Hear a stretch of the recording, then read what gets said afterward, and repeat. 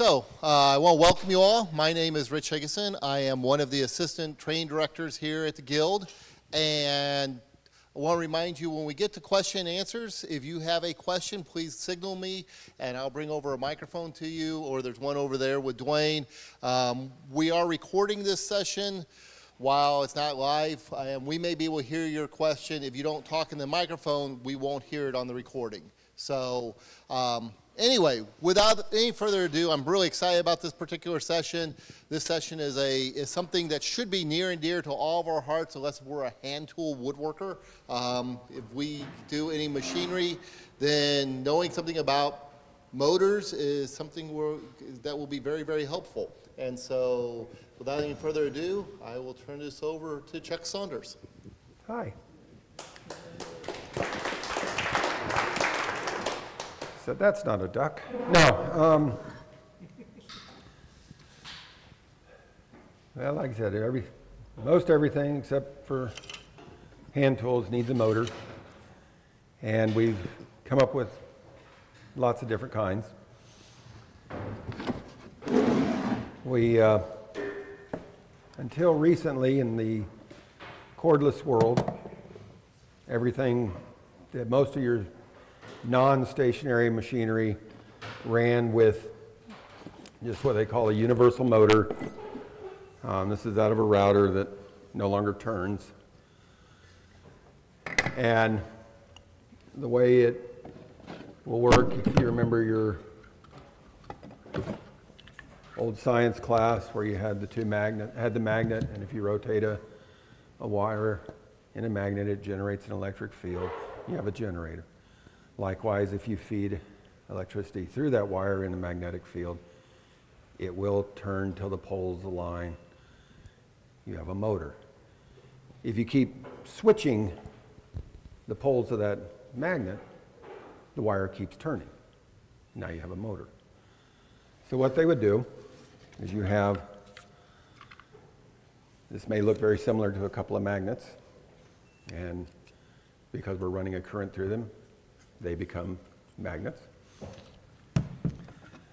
Inside we have our loop of wire, but instead of having just one loop, we've added 700.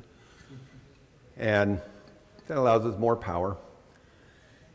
Problem, how do we get the power into this inner core, because it's spinning around, and after a while the wire would just wind up and stop working.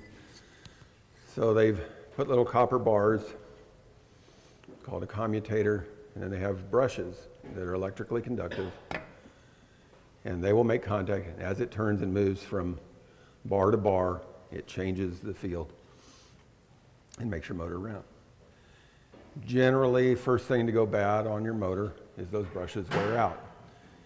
If you've ever looked through the little vent when you're using your drill and you're seeing those sparks, that's the arcing between the brushes as they're going from coil to coil. Over time, they wear out. Usually your drill or whatever will be working fine, and then it maybe won't always start, and turn it a little bit and it will, and then finally it just doesn't work at all. At that point, usually just replacing the brushes and you're back in shape. Everything's fine. Unfortunately, on these motors, about all that you can do to repair, cord goes bad, you can replace the cord. The brushes go bad, you can replace the brushes. Bearings go bad, you can replace the bearings. Anything past that, you reach a point where, as you found out later in the cordless world, where your battery went bad and you went down to buy a new battery, and they said, battery's $100, and you said, well, the whole drill is $100 and comes with a battery, and they said, you asked for a battery. But usually what happens after that is you'll burn up the armature. That costs more than the tool, because now you're paying replacement part price. And so you reach a point where it's not worth fixing. You can go a while until they get fancier, and then they add speed controls, and then you find that the speed control part costs more than the armature, and you can fry them a lot easier. But then we moved on to battery tools with our batteries. Here's a nice one. And your motor is right here, nice little motor. The rest of it's gearbox. And it's almost unrepairable. And what usually goes wrong are the electronics.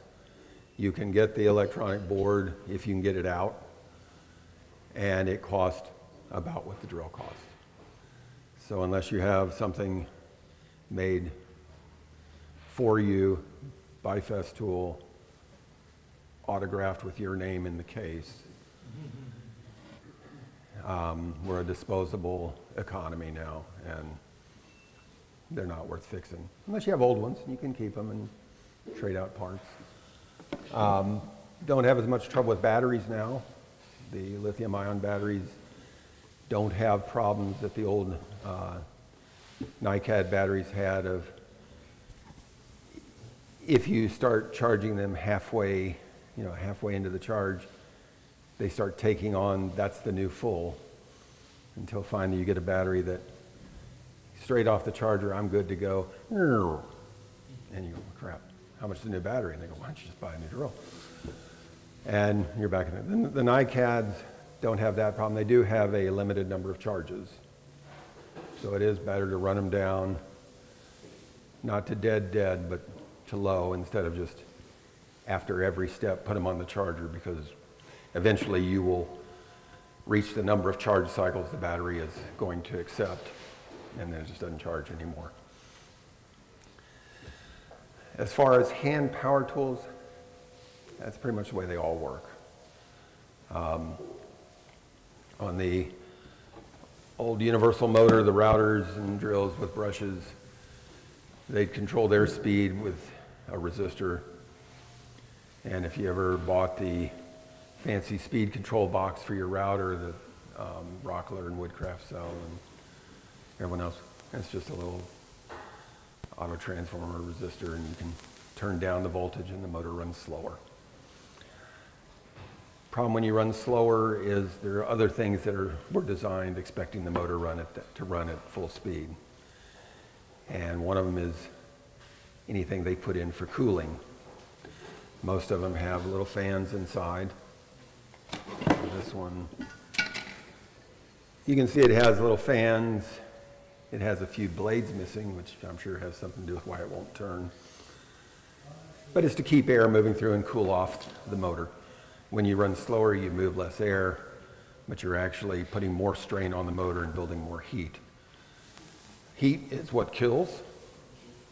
Once they get too hot, you melt things that are keeping the wires insulated from each other, and they're no longer insulated, and out comes the magic smoke, which everyone knows is the symbol for, I hope there's a sale.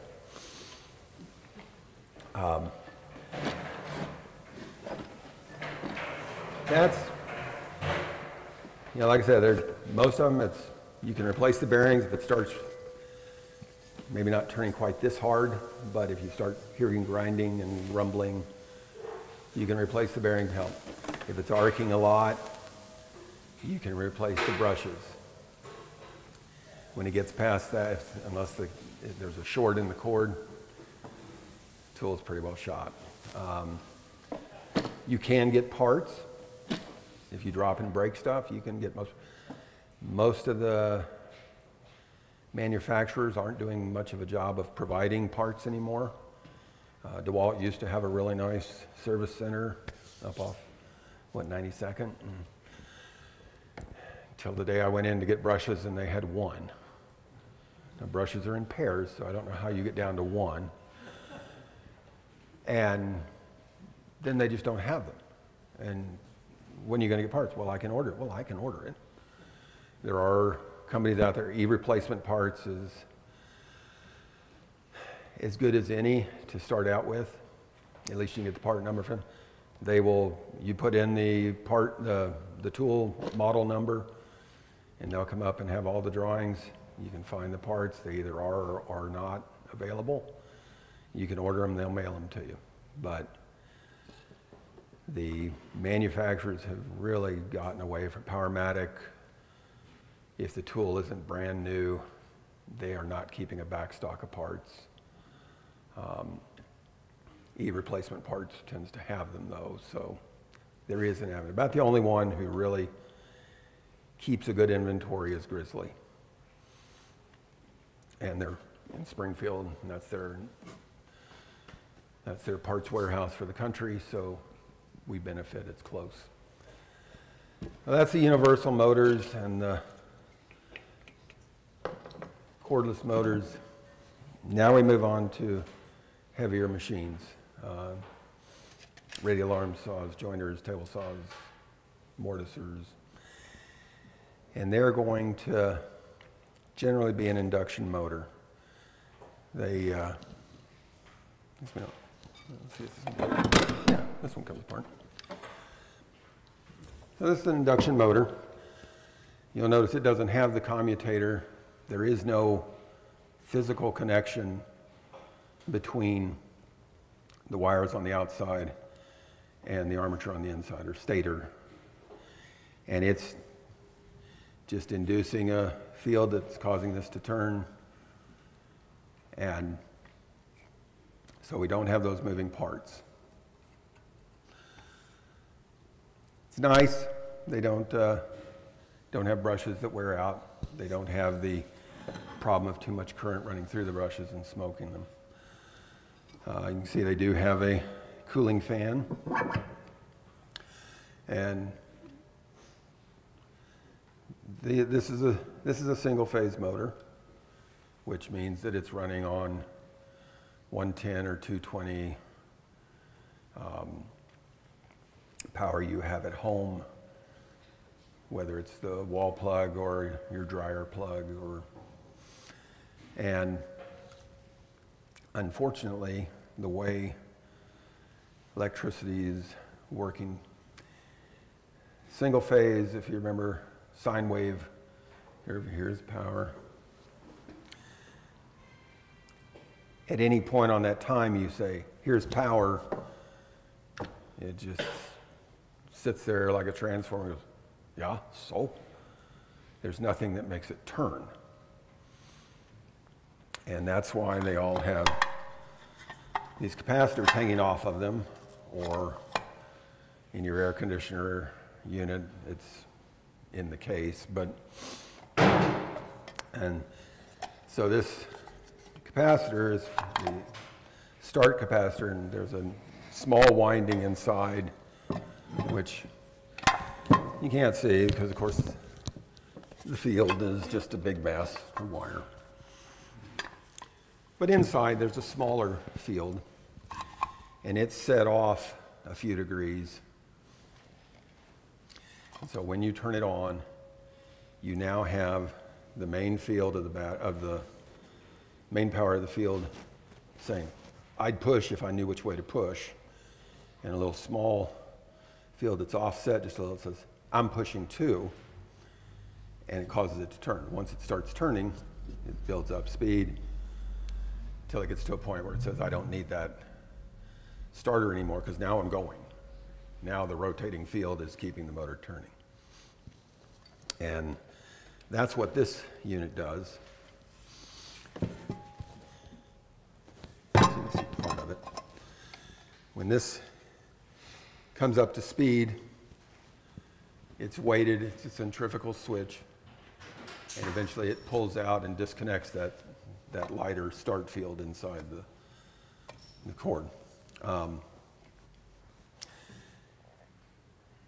And then you'll hear this, usually not starting up, but you'll hear it when you turn off the motor. It'll be slowing down, slowing down, slowing down, slowing down, and you'll hear a click. And then usually click and that's this, you're finally hearing this disengage, and there's no power, so it's still slowing down, ready for the next time. Where you can run into problem is if either the centrifugal weights don't spread out and collapse because they've gotten clogged with chips or squirrels or whatever gets in. Then it keeps running current through that very fine starting field, which was only meant to be on for 3 or 4 seconds.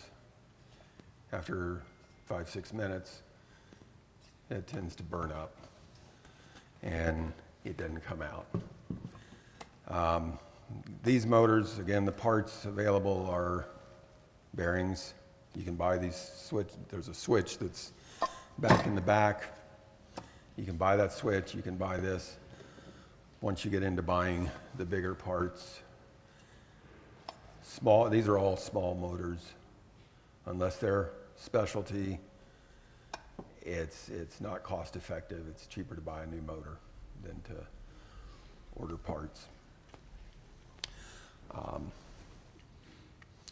You'll also see some that have a run capacitor. They'll have a start and a run capacitor, which there's just 2 of them. One is getting it going, and the other one keeps it running happily at run speed. They're replaceable. You can test capacitors, but no one's ever come up with a great. I mean, you can test them with a meter as long as you show it.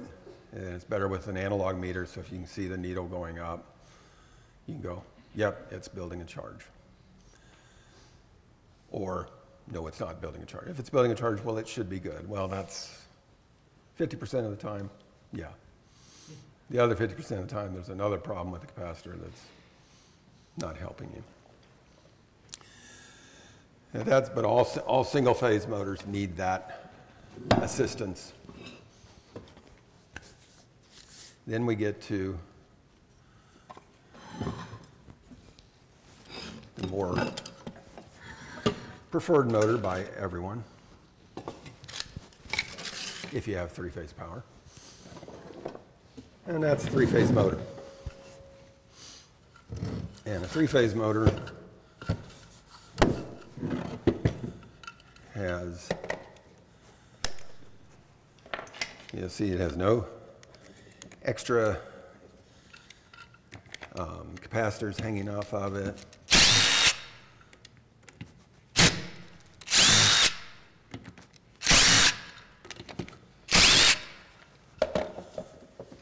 If you do take motors apart and you plan to put them back together, which none of these are going back together, these are all going to scrap after this.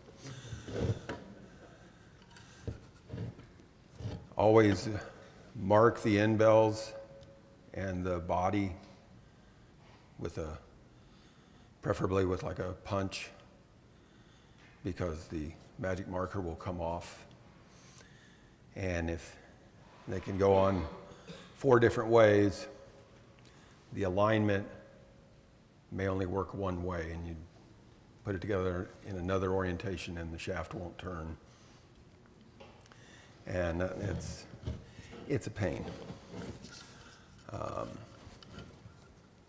Let's see. I need a hammer.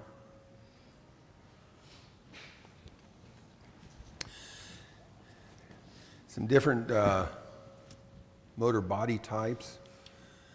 There's one called a open frame, and you'll see this on blowers and your furnace at home. Then there's one called open drip proof, and they're basically designed. They have vents to let the air come in directly, cool the inside of the motor. They're designed more for cleaner areas, and if they did get wet, anything that got on should drip off and not get sucked into the motor. The other type is totally enclosed fan cooled, TEFC, and the motor is completely encased. And then there's a fan on the outside that sits on there. And then the end bell cover, and it brings air in and blows it along the outside of the motor. And that keeps the motor cool.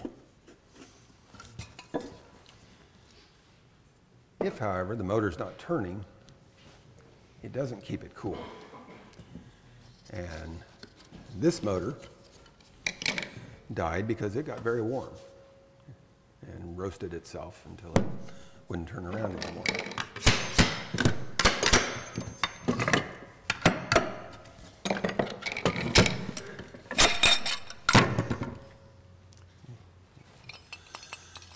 So we have the end bell, loose bearings.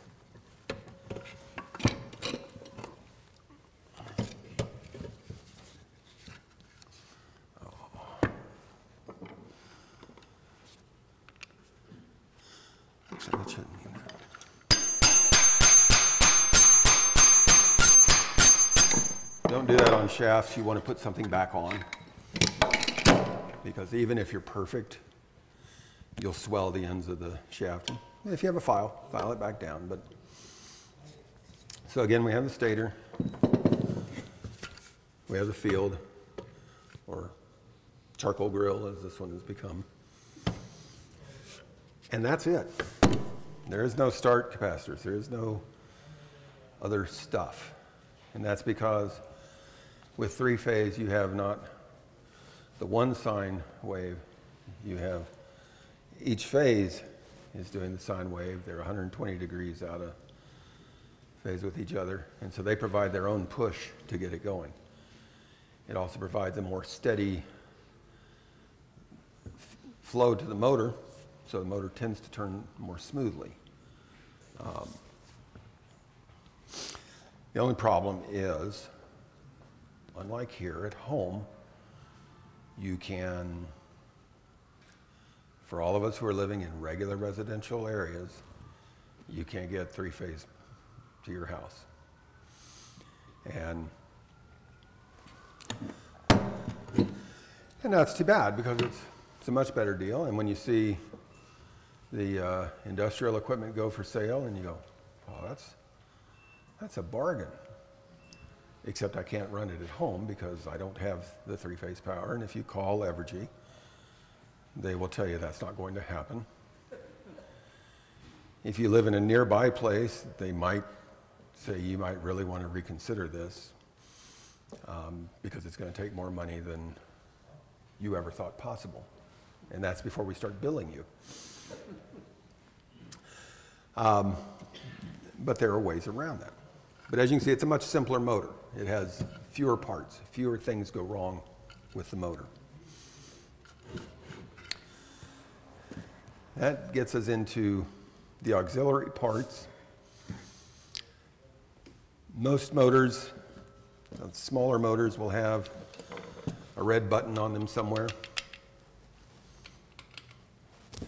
And that is a thermal overload, so that when the motor does get too hot, it'll say, I'm stopping now. Let's cool off. And so even if you trip it and immediately go back and say, well, my bad, hit the button, it may or may not start up because it hasn't cooled down to the point where it says, yeah, I'm okay now. So that's one safety feature. They won't always be on the motor. SawStop said, well, our motors are way up inside the table saw, and that's kind of inconvenient. So we'll place this switch around on the back side of the switch box, where you only see it if you're laying down looking up at the saw going, why won't it start? Oh, there's a button. A lot of machines that have the external control box, like the planer has magnetic starter, they will have the thermal overload inside the switch box. And so you take the cover off, push the button, and things are good. Let's see, what else do we? Then we get to how we turn them on. And so with our single phase motors, we can use just a motor rated toggle switch. Do not use light switches. And I won't tell you they won't work. I will tell you don't use them. But you're just hitting one wire. So have power. And a motor rated toggle switch will do that. If, however, the power goes out and you say, oh, well, the lights are still on, must have tripped the breaker. And you go back to wherever your breaker box is, or you wait until Evergy puts the power back on. That tool is still on because that toggle switch doesn't reset itself. It's on, and so when it does get power again, it's going to start back up. Hopefully that's not when you're going, I mean, did something get stuck in there? What? And then they start calling you Stumpy, and you lose your membership in the 10-Finger Club, and bad stuff.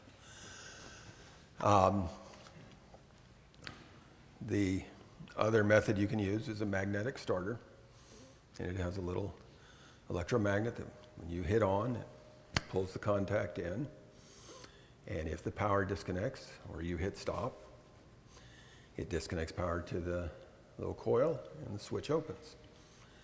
So then if you shut off because of the breaker or the power pole exploding or whatever, when it comes back on, your tool is not coming back on until you hit start. You can go with either one.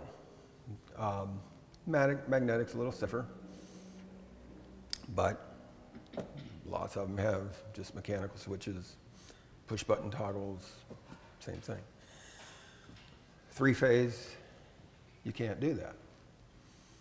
Because remember I told you those three phases are what's giving it the push to go. They have to give it all at once because that's what's setting the direction and ready to go. And so there you have to use a magnetic contactor that will pull all three conductors in at the same time. So it will take off and go the way you want.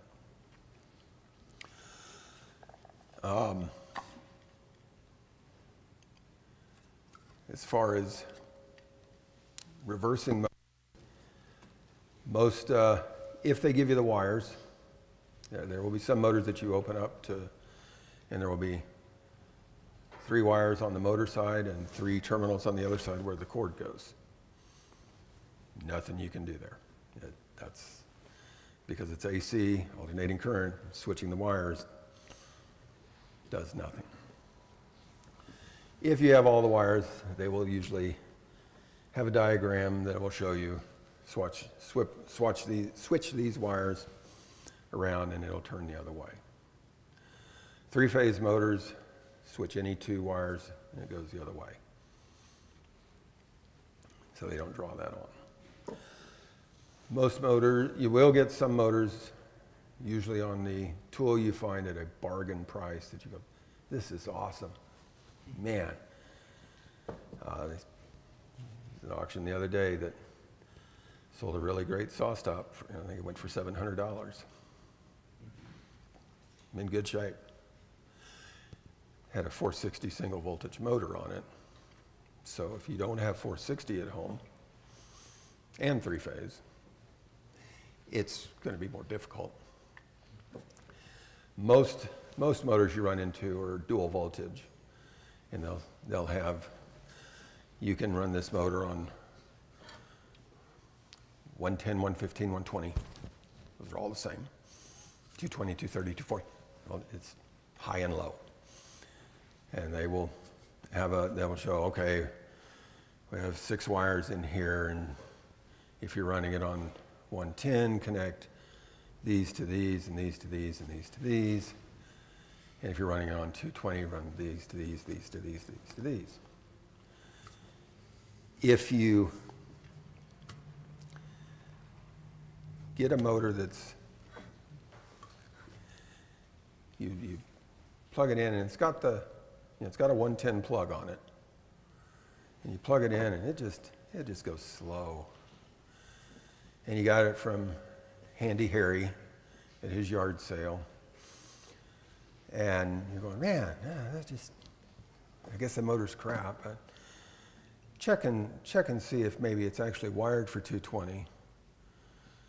And in his garage, it was easier to run a 220 line and put just a regular 110 outlet and plug on the cord, and it ran fine. But it's not going to run that way at your house unless you also wire it incorrectly.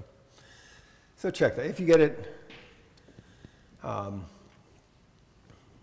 generally new stuff, it tells you what it's wired for. It may say, but if you wanted to, here's the wiring to change it to the other. But it's usually not a surprise. It tells you it's 220 or tells you it's 110. Nice thing about going to the higher voltage is your amperage draw is less per conductor. So instead of being 6 amps at 220 or at 110, it's 3 amps at 220. And if you're in the 6 to, anything below 15 doesn't matter because you've got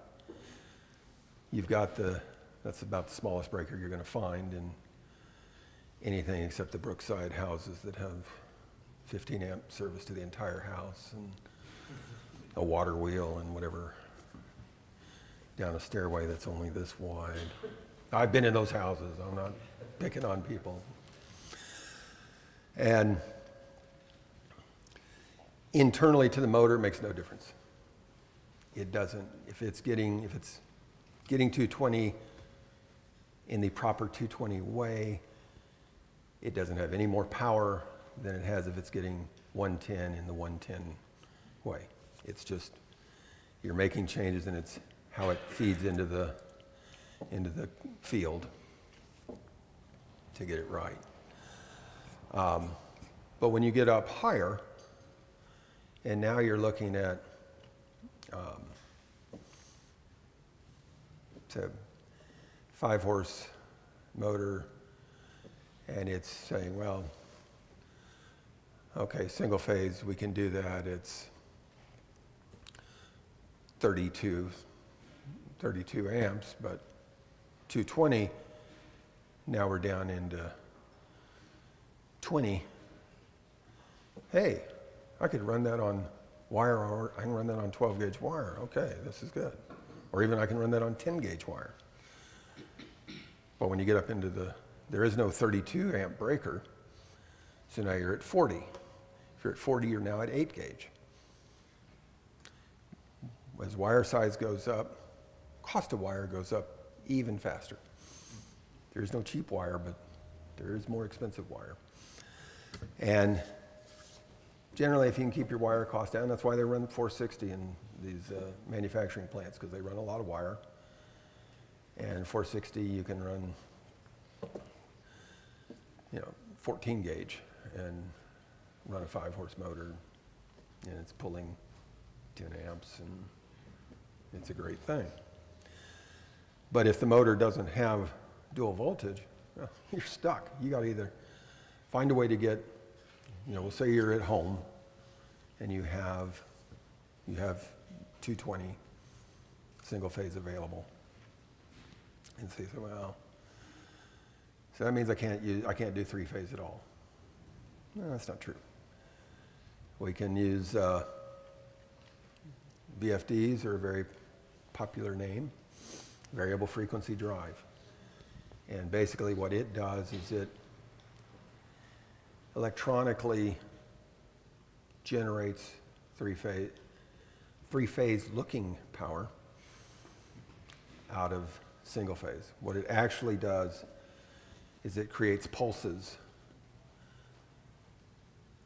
that vary as the sine wave goes. And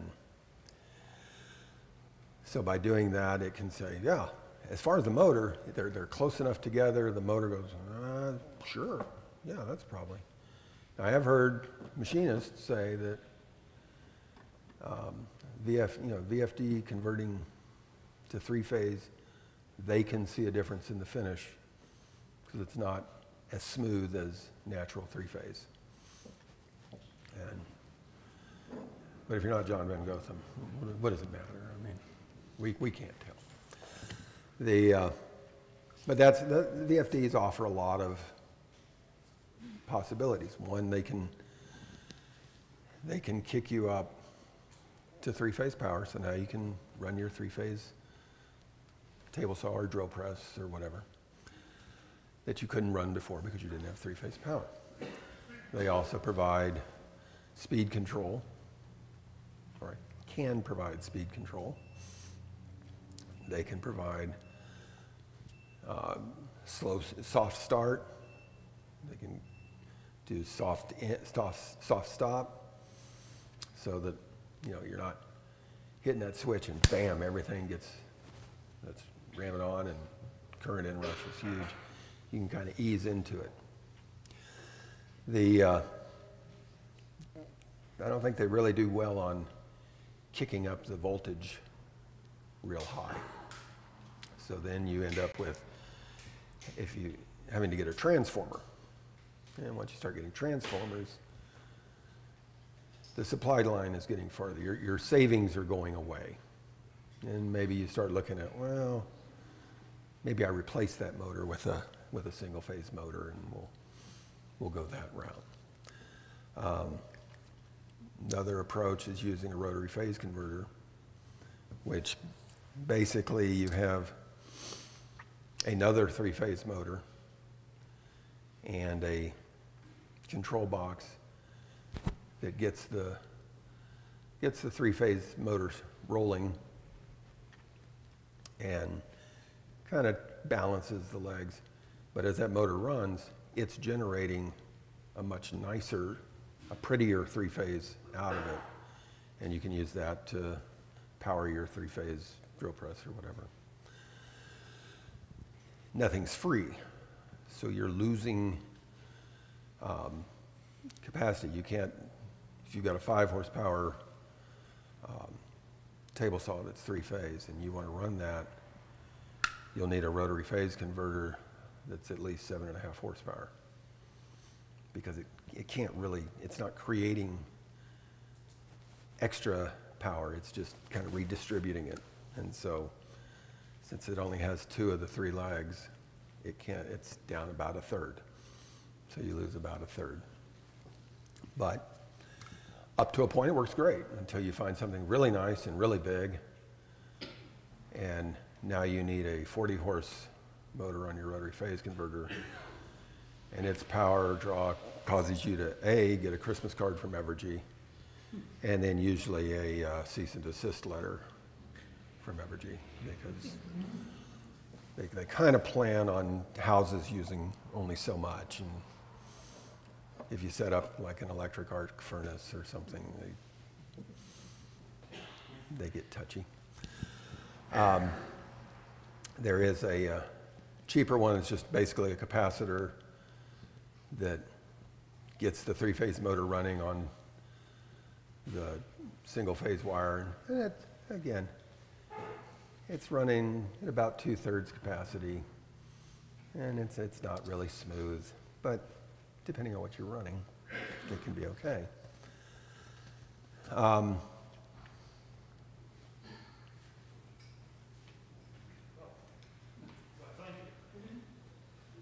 Now let me just say, if anybody here happens to be a power transmission engineer, I think your car is waiting for you out front. Yes, sir. When you're running a static phase converter, is that, since you're only running 2 phases, Whoa. or I should say 1 phase, how hard is that on your motor? Since It's not that it's hard, it's that it's weak. I mean, it's turning, and I mean, you can even go past the cheapest route is if you have a pulley on the motor or you're good with your foot. If you can get the motor spinning before you hit the power, once it's got a direction, remember that's what these capacitors are doing. is they're saying, here's the get started turning. You can get the motor spinning and then hit the power, and it'll run. And your little static phase converter isn't really doing anything after that more than your feet was. Of course, you have to be able to get your feet under your table saw and get don't grab the blade and pull it. You didn't hear that here. Bandsaw, I guess you could do it. But again, that would be wrong. But you're still, you're in that 2/3, and where you run into the issues are if you bog it down,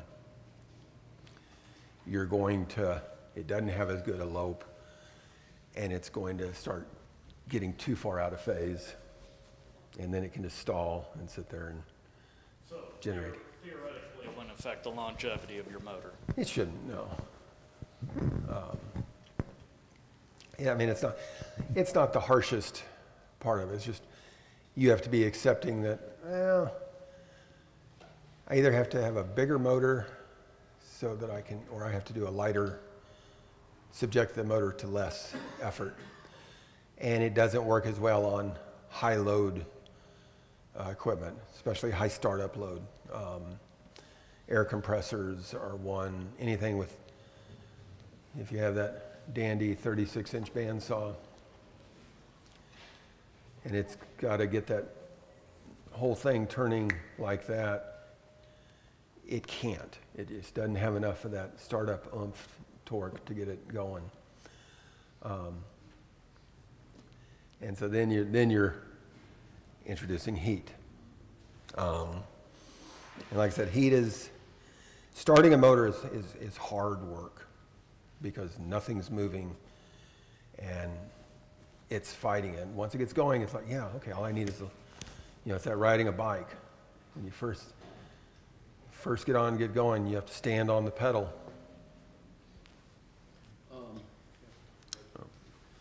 I just wanted to throw in a comment. I've had some experience using inverters, mostly on air compressors, where you had a 15 or 20 horse motor and you didn't have 3-phase. And what I've run into is that you get an inverter that's rated for at least twice what the motor's rated for, because while the inverter can put out enough juice to run the motor, it'll never start it. Yeah. So I've seen people try to start rotary air compressors with inverters, and they think they're right inverter, but it won't run. They can't ever get it going. It's that starting. I mean, if you put an amp meter onto the coil of a motor that, well, say this one that was in the dust collector for the bandsaw, and when I was talking to Oneida, I said, well, I put the amp meter on it and turned it on. It was pulling 78 amps. And on the faceplate, it should be in the, it should be pulling about 17. On 110, it should be pulling 32. And so we're doing double that. But that's only supposed to be for just a moment till it starts going. And that's really with nothing pulling on it. Well, if you take a compressor that doesn't know that you're starting up, and so it's going, starts moving, it's going, this is hard. And the motor is saying, this is hard. And you're not giving it much to get going. And the other thing that I'd throw out is that a reason to do an inverter is because single-phase motors above about 10 horse are either non-existent or astronomically expensive. Yeah. You just can't get them. Yeah, it runs into, after a while, I mean, I had a 7.5 horse, 110 volt motor that rode around in my van for a few years that back in the early days with Rural Electric, they would run 110 to the farms, and you used to not have anything, so here you don't need more than this. And they'd start getting, as they got more and more mechanical instead of just a light bulb hanging there, and start getting milking machines and all this other stuff. I need a big motor. Well, here you go. Well, we're not running new lines out here. We nailed them to trees. And so this thing, I pulled 58 amps. That was its running amperage. And it's like, okay, you're starting to get finger-sized wiring that you're going to. Getting the higher voltage helps. Getting the multi-phase really helps. And the inverters are, I mean, they're really cool. They're small. They are much cheaper than they were. I mean, now 1 horsepower is $100. First one I bought was 1.5 horse, and it was $2,500. And it didn't do anything fancier than what the little ones do, if that. But gave them 20 years to get it popular.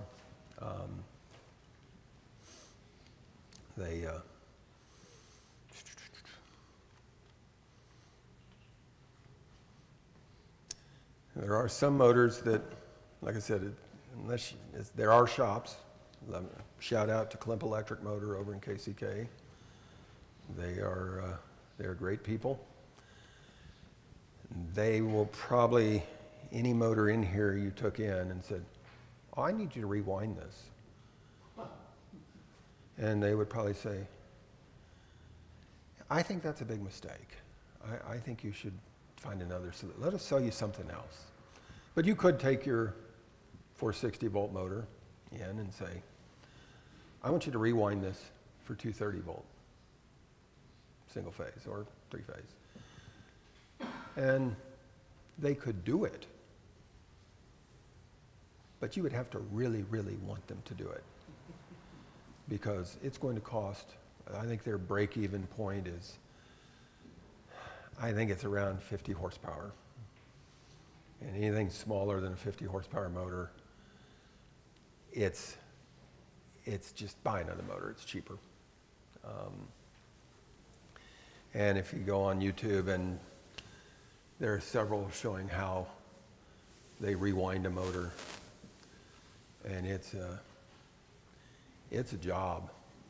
And they're able to stick both hands in.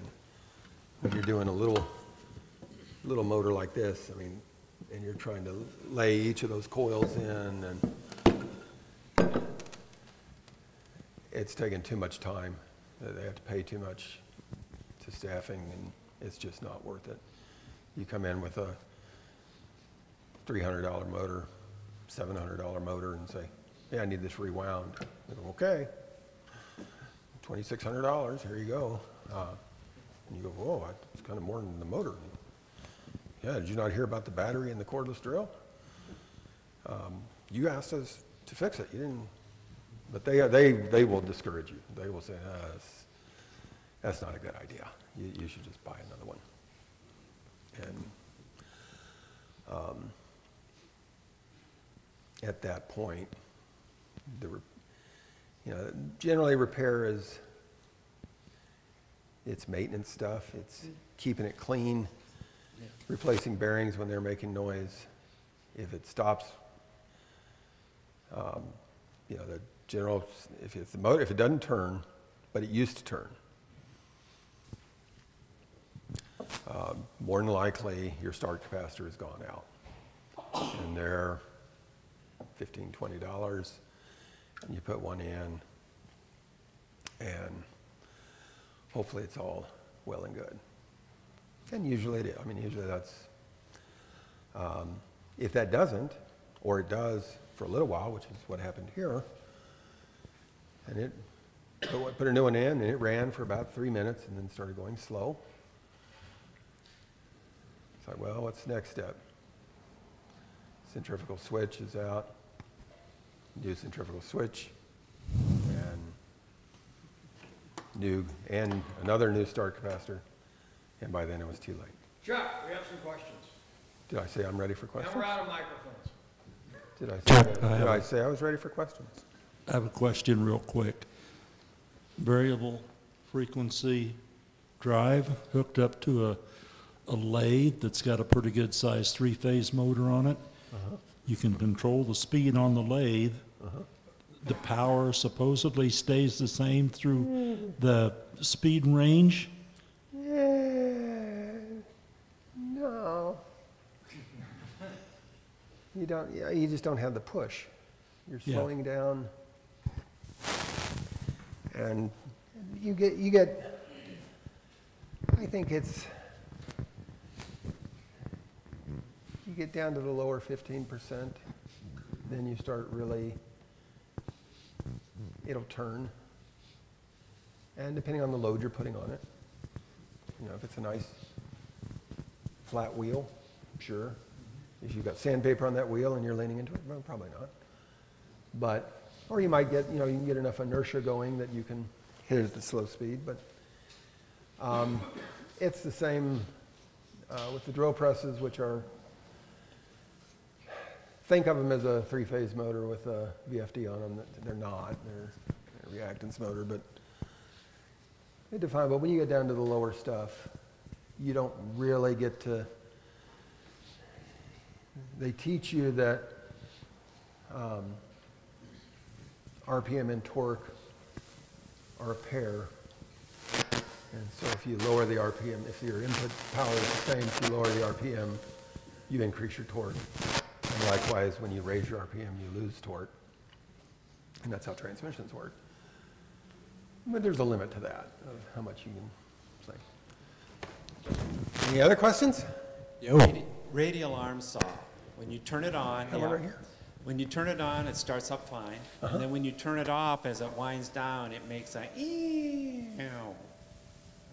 it sounds like it's laboring or something. What's going on? Our radial arm saw? Or yours? Mine. Oh, okay. Well, and I will explain why I asked that question later. But, and it's not the blade whine. It's more than likely the centrifugal switch is going on, and it's the switch contacts rub on this phenolic plate, and so it's just a little scrubbing. Hard to replace? Need to replace? Probably not. Hard to replace, depending on the radial arm saw. The reason I asked about if it was our radial arm saw, if you use our radial arm saw or our 16-inch joiner, you'll turn it off, and it comes to a stop pretty quick, much quicker than if it didn't have what's called a short stop. And then you might hear a murk. And if you look at the radial arm saw, the blade might be shaking a little. This box is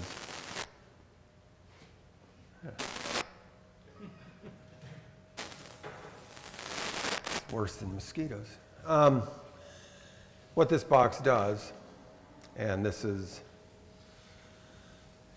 the nice thing about three-phase motors, is you can reverse them pretty much on the fly. And so if you see this in the old reel-to-reel tape decks, you run them up, and instead of hitting stop, you hit reverse, and it'll slow down and then back up. So we have these red boxes back there called short stops, and what they do is they backfeed the motor with three-phase going the other direction, and that breaks the motor. And if the timing isn't, if it doesn't stop exactly at the same point, it's sending it a few seconds of extra turning, but not enough to turn it backwards. And so that's a noise that you hear here and shouldn't hear at home, but it makes the wind down from the joiner go from 2.5 minutes to about 20 seconds, and the radial arm saw about the same. So that's why now.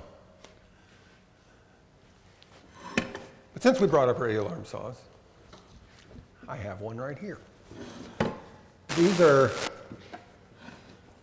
basic motor. The only difference is, everybody can see, they're not round. And that was the cool thing they did, was getting this field to go all the way around, but not eat up extra space underneath it, so that now I have to, if I want a big motor, it's got to be this big around, and to get a depth of cut, I now have to have a blade this big. And so one of the cool things they did was get that fixed. Now, it makes it a specialty motor. That means that Klemp Electric might not throw you out when you say, well, I need you to fix this. They probably still will, because they'd say, you know, unless that's the last one on earth, I still think you can get it cheaper if you buy 3 from eBay and 2 on Facebook Marketplace and 2 out of a van from a guy. I think it's still, you got to really want it bad. Now, if it goes on the space shuttle, yeah, they can do that. You're next. Before we get too far off of the quick stop thing, is that wired inline plug? Quick stop is an external unit? It is an external short stop. Short stop. That's Yeah, no, it's, if you look, it's a little red box that's mounted back there. But it's not like in the control box of the motor at all? No, it's on the machine. Okay. Yeah, it's, of course, we get out of control, all that's on this, this is just a box for the wire connections. Then there are 2 control boxes on the side of the cabinet that have that. Yes? The motor qualified switch and the big capacitors, where am I going to find those? I suspect it won't be the big box stores.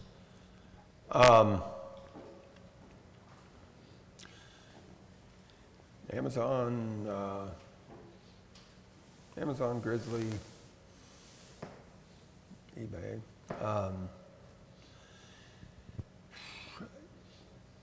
Granger, any of the industrial supply houses. I mean, they're a pretty generic point. It's terminals at the top, terminals at the bottom. Pick the size that'll handle what's your motor. They're not really motor specific. So there is quite a range. If you love Square D, they make them. If you love Allen Bradley, you can find old ones. But there's any industrial supply. And just out of curiosity, how many microfarads or whatever would those capacitors be? The start are, these are 280. This is 200. The run are more like 40. But it depends on the size of the motor. Regarding three-phase availability, a lot of places advertise generators in case of a power outage. What's the chance I could find a three-phase propane-powered generator? Well, there's one right outside. I don't know that it's propane,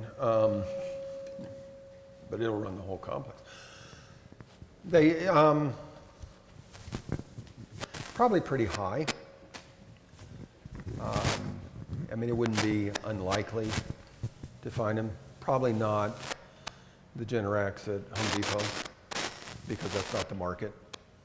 But if you call Generac, I'm sure they can pull in three-phase without too much trouble. It's just a different generator. You're spinning, whatever you're spinning. They're doing it power plant wide. Same way they do it at Wolf Creek, except without the nuclear. They're using propane. For this shop, is there any equipment that is not three-phase? A lot of it. All the saw stops. Everything in this room except for the joiner is single phase. In the back, the saw stops, the small dust collectors, the small planer and joiner,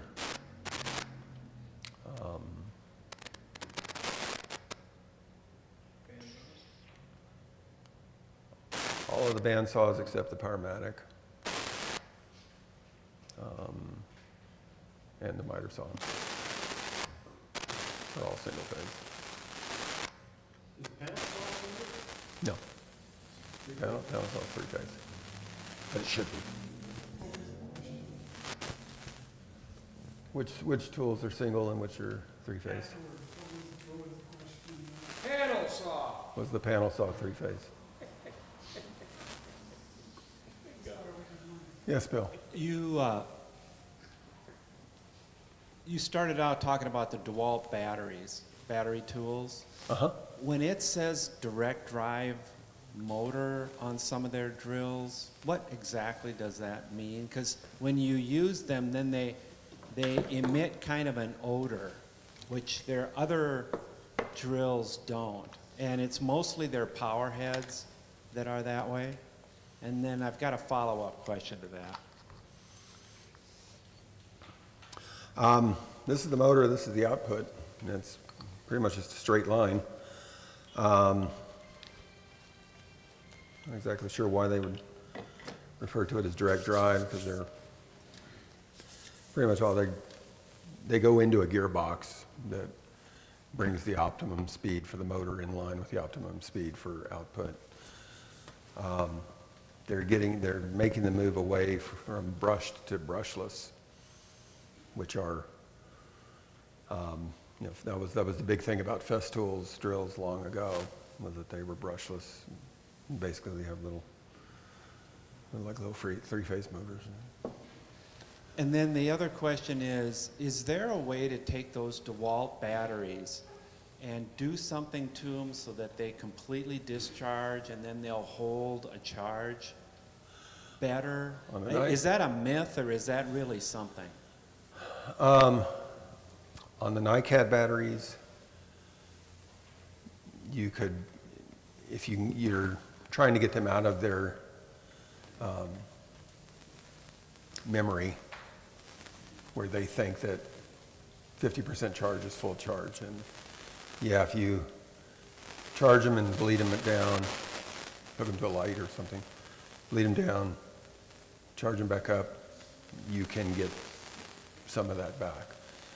Lithium ion, it's a more dangerous game. If you get down below a certain point, the batteries won't charge. So you really don't want to run them dead.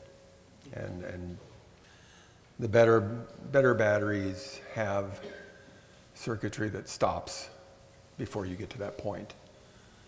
But if you then leave it at that minimal charge level and go to Europe for a couple of years to backpack through and come back, that battery may not come back.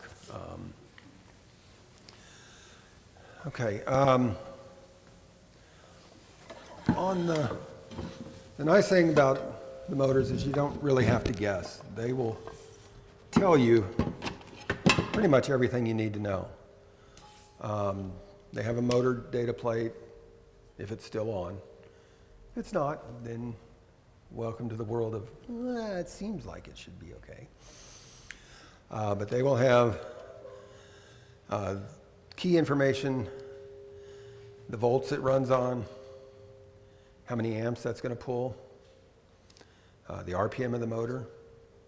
Generally, we deal with either 3,600 or 1,800 RPM, which are more accurately 3,450 and 1,750 RPM. There are also 1,140 RPM motors, 900 RPM. It's all in how they build the motor, how many poles the motor has.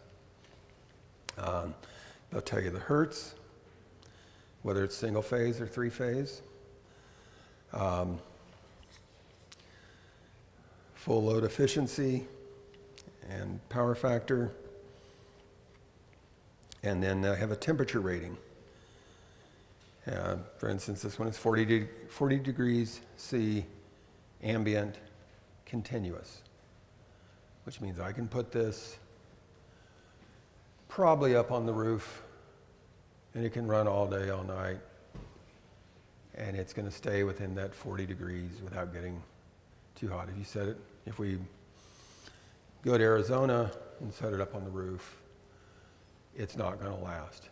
It's going to exceed the heat it can handle, and it will barbecue grill like that one. Continuous. That means you can run it for more than a short period of time. Air compressor needs to be able to run until it gets up to its shut-off pressure. That may take longer than others, but it's under load the whole time. Some motors are meant for just long enough to get your car window up. You can't sit there and put it under that load for half an hour. And so that'll be intermediate.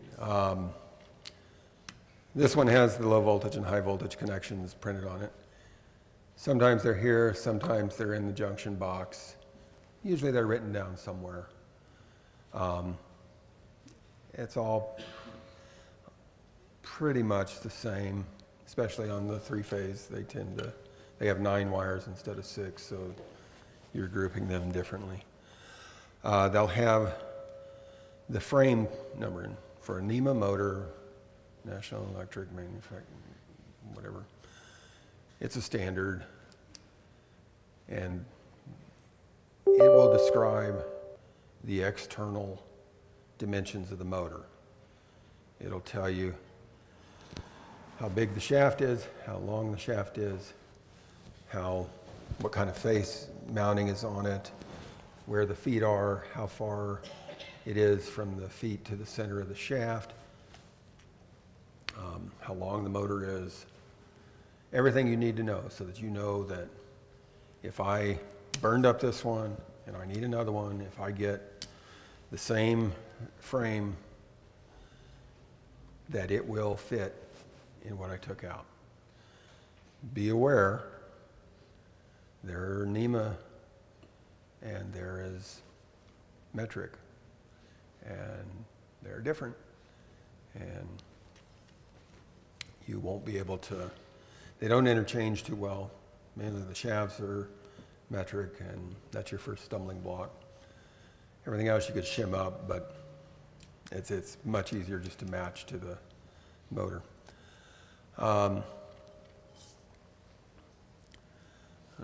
What else can they tell us? Some will go into more detail. They'll tell you how often you can start. That gets back to motors don't like heat.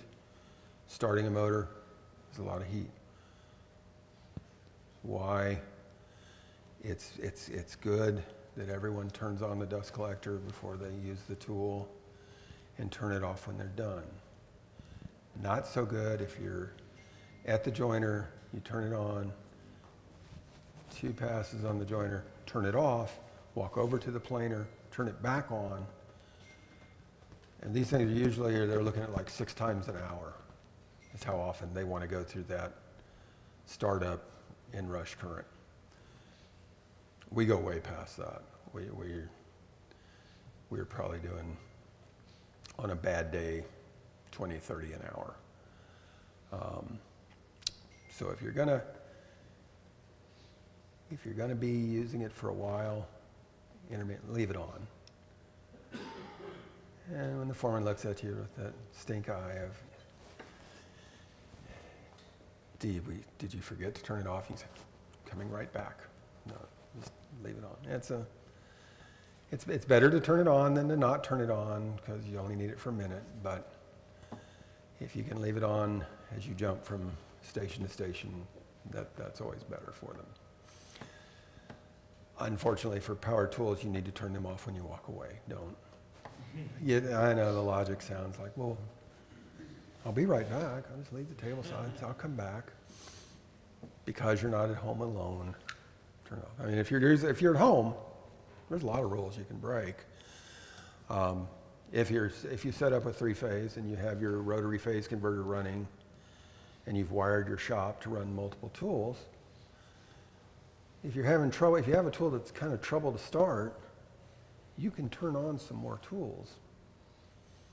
And it will give you, they all start acting like little rotary phase converters, and they can help that troublesome motor get started. But it does mean that you have other tools running at the same time.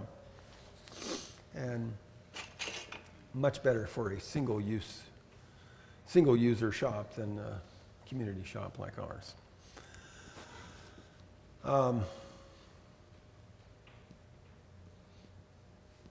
That's really all I can think of. If anyone but Norm has a question. I didn't think that would work. Okay, great. I got a half-horse motor off a jointer I took apart, put back together because it was crammed full of dirt. And now it runs, but it pulls about twice the nameplate amps. You got any idea what to look for? I don't know if you got it all cleaned out and the bearings are the bearings good? Yeah, the bearings are good. It runs nice and smooth. I wondered if I screwed up the switch that kicks out the starting winding. If your starting winding stayed in line, would that run the amps up, or does that make any sense? Not for long. I mean, they'll burn out fairly quickly. I don't run it very long just to see that it ain't right. I would probably look more to make sure that it's still wired to the 110, or because I did that on my little DeWalt radial arm, so I was like, man, this, oh, yeah, I guess that's why. All right. Well, anyway, I found another motor, but I've still got that one, so.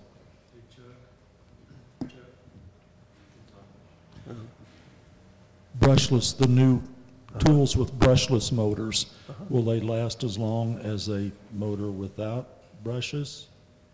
Oh yeah, probably longer. How do they work? Are they based on like a capacitor type like start? these. No, because remember they're DC.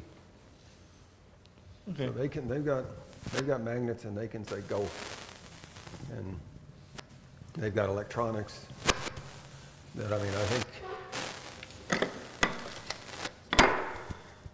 I think this little module here is like $85 at E-replacement parts, and it does all of the thinking of, so it's kind of a specialty VFD kind of thing. So Could you address what you would look at specifically on your data plate to match if you were replacing a motor on your drill or on your router or whatever? What are the pieces of data that you're like, I gotta hit this exactly for what I had previously? well, for drills and routers, you're stuck to manufacturer, and so it's model number. I need the replacement parts for this quarter cable 7900 router, and you have one choice. You don't get to go out to the open market like you do with the other stuff. Some of them, you would run into the problem, the old Unisaws had a great part number that almost lined up, except the last two letters were SP. And they have a nice bracket welded onto the outside of the motor. And that means that instead of being able to get the motor anywhere, you could get it from Rockwell Delta and at bargain premium price. I will say, bigger motors have lifting eyes on them, or a space for lifting eyes. That's for the motor, not for everything that the motor's connected to. Just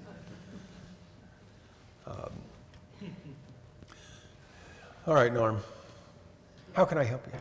All right, so you said maintenance was one of the things to do about motor maintenance was cleaning the motor. What does that entail? You're not talking like spick and span and a toilet brush, right? No, no. And on the totally enclosed motors, it's designed not to have that problem. But for the open drip proof that are bringing the air in through and it flows right through the armature,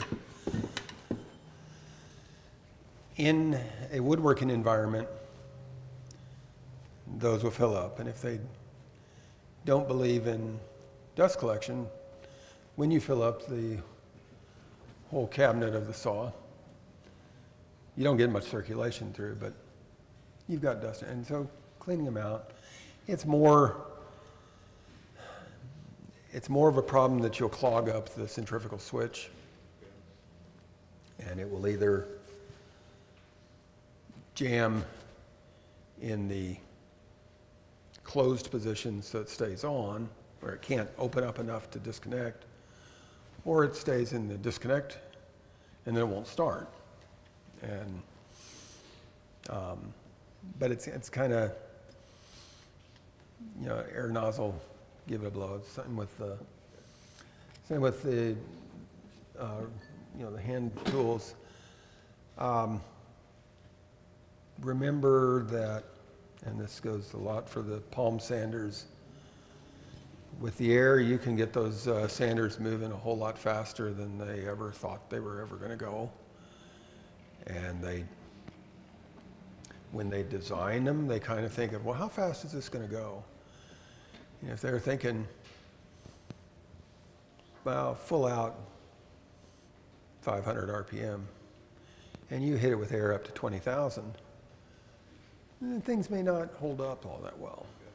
So, but usually, you know, just blowing out the chips, unless you get Grandpa's saw, or the one from the railroad that Ron Hall went down to in Chama and found that it was pretty much the inside of the saw was a solid block of sawdust, packed tight, and then you might need to go a little further to make sure you got the stuff out. But for the most part, maintenance is listening, bearings, keeping things tight, keeping belts properly tensioned. Okay, and then on the motor that burned up? Which one? The one that was black on the inside that you had. So I assume that didn't happen instantaneously. It happened over time. Yes. And maybe you noticed the smell of burning sawdust on it, or maybe you reached down and felt it and it was hot. If you do that, outside of looking for a replacement motor because you know it's going to die soon, what would you do? Well, this is off of the airlock on the dust collector, and found that it would jam up and basically block it. And so it's running off of a VFD and it was just sat there and slowly cooked. And we got away with it several times. And several people had got burned. Oh, that feels hot. Whoa. Just like the stove. I hear my mother. And finally, it went full charcoal and stopped turning. Okay. And then if I had, like Joe, an older lathe that has step pulleys on it, and I want to actually convert it to variable speed, are we talking DC motor instead of an AC motor? I wouldn't. I mean, there are 90 volt and 180 volt permanent magnet motors. Your selection is less, but they have variable speed controllers, and they work fine. It's just finding your choices versus pick the three-phase base mount motor that you like and wire it up with a VFD and then go to town. Okay, thanks. So this has me thinking about all the different noises I've heard motors make as I turn it on. Is there a particular noise that you hear that shows to a certain symptom, either on the beginning of a start of a tool or on like once it turns off? That means like a specific thing, like either the brushes went out or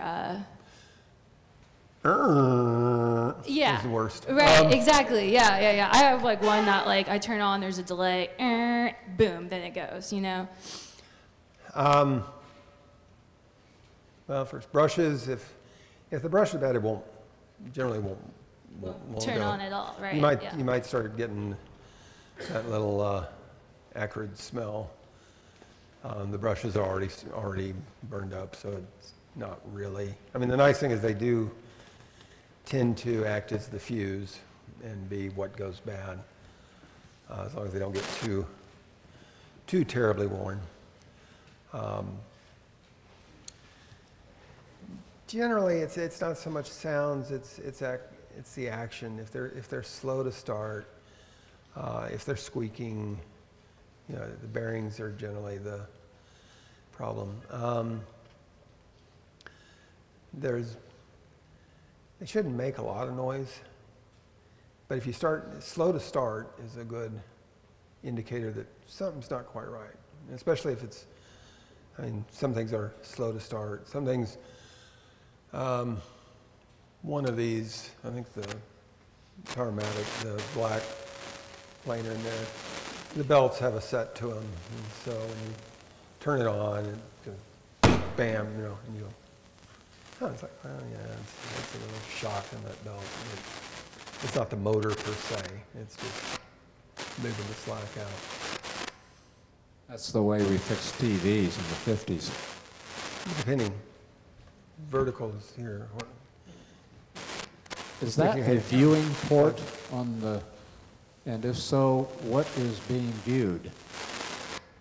Help me out. Here? Yeah, what? I don't know what you're talking about, Greg. It looks like a viewing port. Oh, this? Yeah.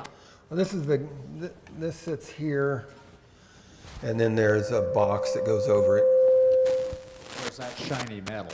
This is shiny metal. That's, Oh, they didn't, I thought it was a plastic. They painted after they put it all together. And so that's what it looks like before they paint it.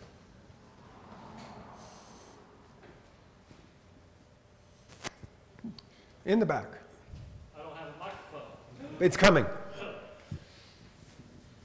Occasionally, Time's up. I'm sorry. Next. Occasionally, I'll see like an old direct drive planer or joiner. Should those just be avoided? Are the motors standard? Not if they work. No, the motors are not standard at all. Is the cutter head and the motor actually one thing? On some of them.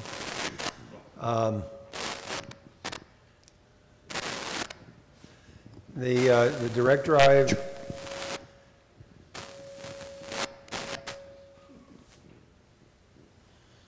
feel like I'm playing the theremin.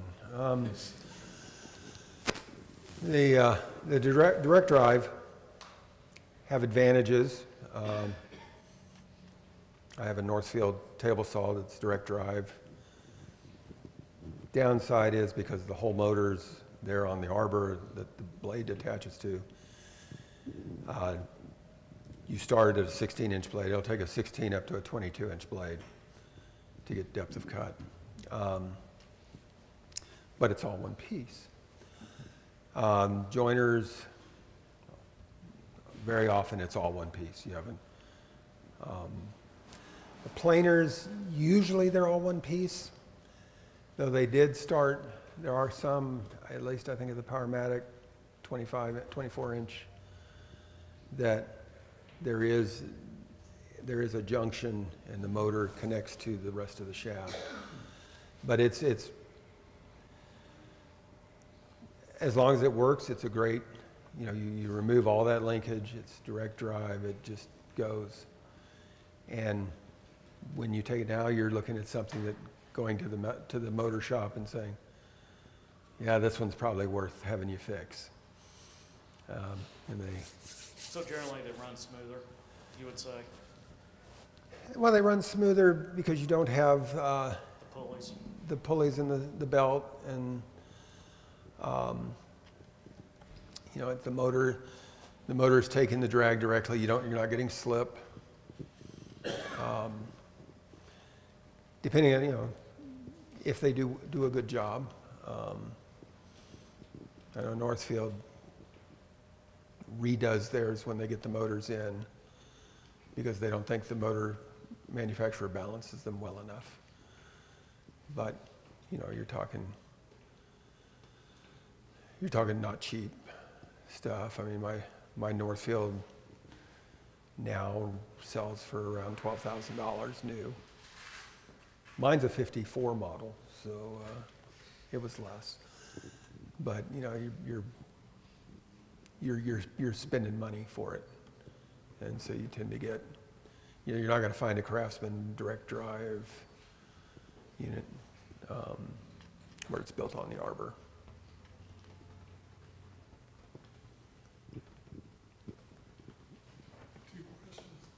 Just one. I paid for two. Earlier, I believe you said that the motors on the bench then are going out to be recycled. So the motor that I have at home that whistles when it works is hotter than hell and screeches quite a bit. I can just bring that on in here and you'll take that to the recycle place with all the rest of yours? Well, I would think that it'd be easier if you came in and took all of these with yours. And that would save you having to haul your motor in. Could I guess I couldn't bring mine in and just swap it out for one of the ones here in the machines, right? Second question I had was, you may have answered it before, but I wasn't paying attention. No. I've got some battery operated cheapo tools at home. I want to know how I'm going to recharge that. I know that it's not the way to have them hooked on the charger 24 hours a day, 52 weeks of the year for that 10 minutes that I'm going to use it for Christmas toys. But what's your recommendation on that? Is this something I should, when I've used it, recharge it? When it says green, pull it out of the charger, set it off to the side and say, try to plan this so an hour before you use it, check to see if the charge is there? If you're using them regularly, yeah, fully charged.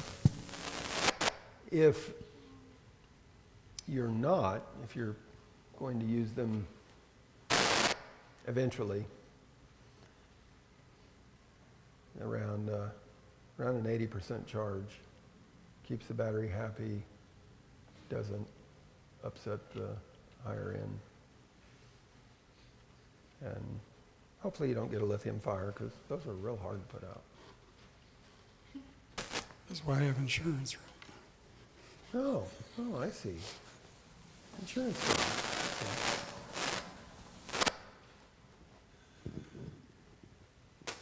Are there any notoriously bad tools as far as like direct drive motors and stuff that like people should stray away from? So this is where we get into the slander part of the show. Have at it. Well, you know, before I give my recommendations, you'll need my name. It's Ezekiel Hezekiah, and I'm not from around here, so I live in a van down by the river. Cheap tools have cheap motors.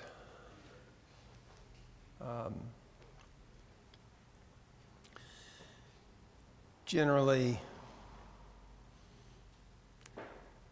Chinese motors are nothing to write home about. Taiwanese motors seem to hold up better. A lot of it, you get what you pay for. That being said, pay for what you need. You and NASA don't need to shop at the same stores because you can service yours without having to leave the planet. So, you know, you can save something there. Generally, motors last longer the more they're used within the range of operations they're designed for. If you lean on it, you're making it work harder, and the harder it works, the shorter it lives.